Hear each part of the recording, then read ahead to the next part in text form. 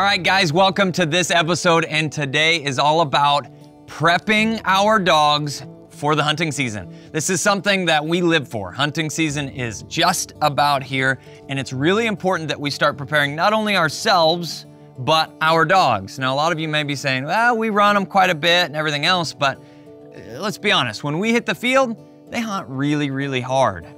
My dogs specifically, that's gonna start here in September. So we have just about 5 weeks to kind of get them into some pretty good shape.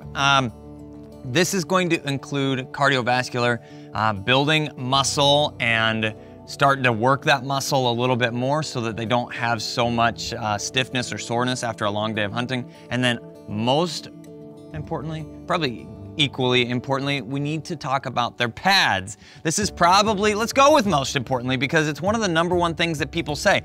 Hey, we went on this hunt this weekend and my dog ran its pads off. Now what do we do? Well, what do you do now is take a step back about 5 weeks and had better prepared pads coming into that day, and you would be ready to go hunting again. Now, what can happen, it's just like a blister for us, right? Not used to running a shovel, you pick that shovel up and work for a hard day, you're gonna have blisters all over your hands. But if you work that shovel every day of the week, or at least 4 or 5 days of the week for a good month, you're gonna build up some calluses, and we need to be able to do that with the dog's pads themselves. So if this is your first time to the channel, guys, definitely hit that subscribe button so that you don't miss any of our upcoming content. Now, one way, and the main way that we do this is via roding. I have our roding harness here. This is designed to fit over the dogs, and we're gonna show you how to fit this here in a minute. This is designed to fit over the dog's head. We have a single riveted spot here that allows this to pivot, open and close just a little bit so that this will fit better around bigger dogs' necks and over their shoulders. So you've got a little bit of play, flexibility there. And then we have one strap that goes over their back. This is gonna come back to our chain, and then we have our under the chest-ish band with dual adjustability so that it can fit a very large number of dogs. Now, this I've seen on a little Brock Francais that weighed about 40 pounds-ish, maybe a little less than that. This even fit down to that size, and then all the way up to some bigger dogs like Nix is one of our bigger dogs, big deep chest, and this fits him no problem as well. He weighs, give or take, 65 to approaching 70 pounds. So we have a webbing, it's a neoprene mesh here with padding inside of it to add some comfort level in that pulling area. But all of the hardware then is stainless steel, like all of the products that we make here. Now, we're gonna throw this harness on the dog, and I'll show you how to fit that here in just a second, but then we're going to rode. We've put together a couple other videos on this, more showing how to teach your dog, talking a little bit about why it's important, but this video specifically is gonna talk about the workout plan, because these guys are athletes. It is it is a workout regiment, if you will. I'm gonna cover exactly what we plan to do over the next 5 weeks, and then it's about 8.5, 9 weeks rolling into South Dakota hunting for me, guiding, and that is drastically harder than our early season hunt is going to be for the dogs. So we have just about just over 2 full months to prepare them for that. So what we're going to be doing right now, starting off, is these guys are coming out of summer. It's been hot. They have not been working that hard. They've gotten a few runs in, but we will start 3 days a week, and we will be doing 1 mile.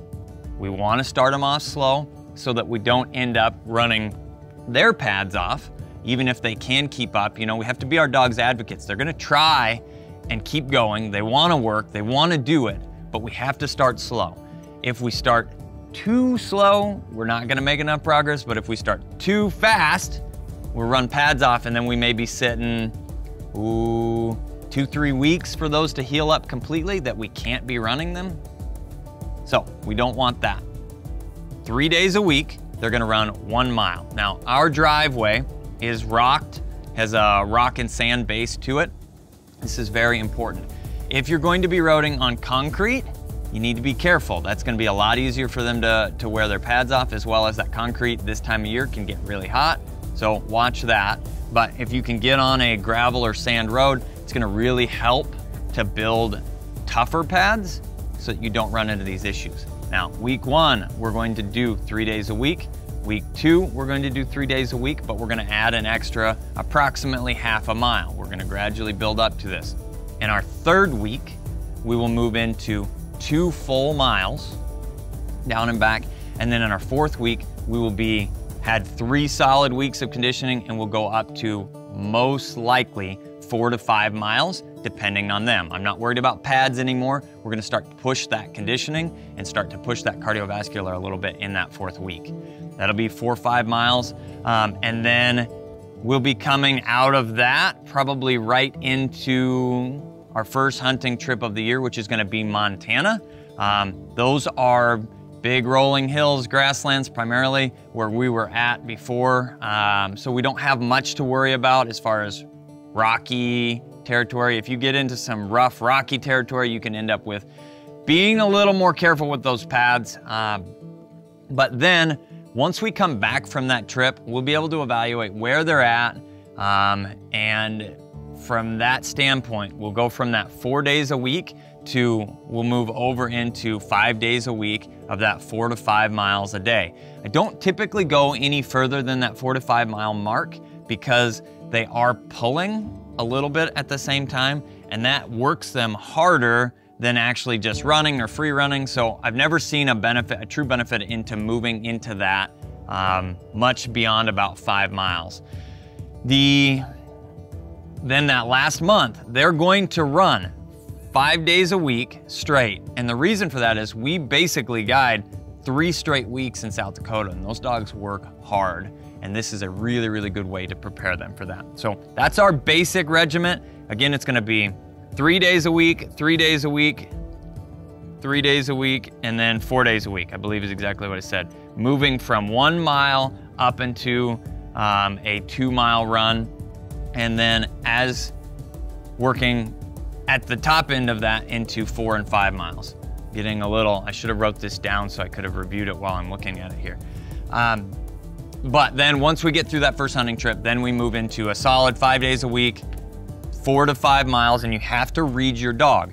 They're gonna come out. Some days they're gonna be stronger and ready for that 5th mile. Some days they're gonna be a little more tired. It could be just a couple degrees warmer. Something could be changing that way, and you have to read them. If they're saying, I'm done at 4, you need to be done. So let's go ahead and get him up here, and we will fit this, and I'll show you what that looks like. Stand up, buddy. So this part, first of all, goes over his head, and that's gonna sit right here. Okay, it's gonna sit right here on his shoulders. Good. Then we're gonna you just have to do one side, but we're gonna run this underneath, and then we're gonna balance it out. So you wanna be adjusting both sides, don't just cinch up one. And here we've got 2 holes available, and on this side we've got 3 holes available. You want this to be able to just barely fit your hand underneath there, but it's fairly snug. You don't want this to be restricting where we're like cinched up on his chest. It needs to have some freedom under there, but not so sloppy that, that it's not doing anything support-wise. So we're as even about as we can be, and then this will hook up to our chain system, and he's ready to go. It sits up high, so it's not down here restricting shoulder movement or anything to that effect. It sits up here, right up here on his neck. But, all right, buddy. So, folks, this is going to be our setup, our workout regiment for these guys, making sure that we can get up to that 4 to 5 mile mark by our first trip in Montana, but taking it slow enough that we don't run pads off, and then they get their butts worked off that last month coming into our South Dakota guiding season. So let's take a minute here. I'm gonna show you what some of this roading stuff looks like, and from there, if you have any questions, throw them in the comments below, and we will see you this hunting season.